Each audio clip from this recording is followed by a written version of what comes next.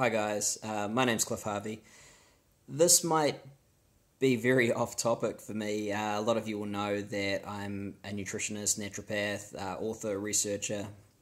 and my area has obviously been in metabolic adaptation, lower carbohydrate nutrition, and mind-body medicine, and so that's where most of my writing and research and books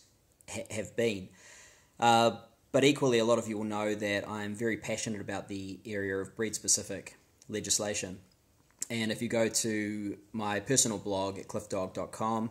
you'll see a research review which I recently wrote and posted about the ineffectiveness of breed-specific legislation around the world and the scientific evidence that these supposedly dangerous breeds are in fact no more dangerous than any other breed of dog. They don't perform worse on temperament tests, and there really is no scientific validation for this idea that there are these dangerous bull breeds of dogs. And so I would highly encourage you, if you read that information and you look into the research and you come to the only conclusion that you could come to after reading that research, which is that these dogs are not dangerous, that you oppose this legislation that is being proposed by the national government. This legislation will further increase the breed-specific aspects of our dog laws.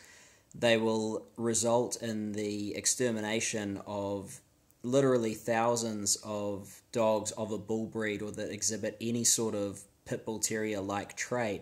without any recognition of whether that dog is in fact a danger to anybody. Now, I'll again reiterate that when we look at the research, we will see that these dogs like pit bull terriers are not any more dangerous than any other breed,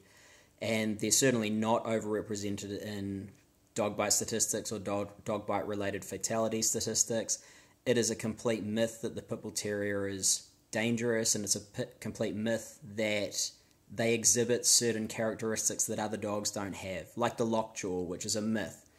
like the extremely strong bite that they supposedly exhibit, when in fact testing shows that their dog bite is proportionate in power to their size,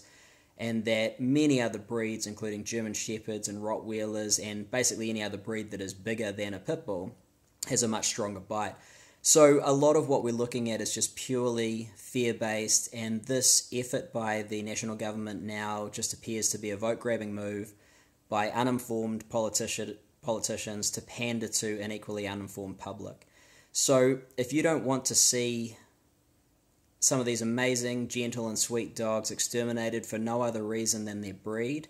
I encourage you to sign the SPCA's petition at change.org. You can find that quite simply, and if you go to my Facebook page, Cliff Harvey Author at Facebook, you'll find many links to that as well. So please, let's stop this legislation and let's stop this idiocy which will result in the deaths of many innocent animals.